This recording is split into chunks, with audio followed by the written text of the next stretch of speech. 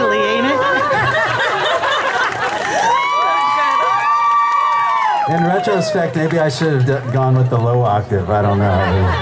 Definitely not. It was unforgettably If there's one memorable. rule that we have in Fault Lines, it's never choose the low octave. Take it up an octave.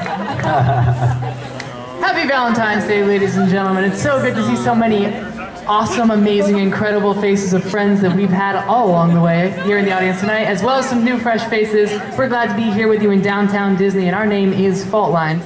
We're trying to do songs of love tonight. Beautiful songs of love, and then some requests for people who don't want to hear love songs tonight. Just don't want to hear them.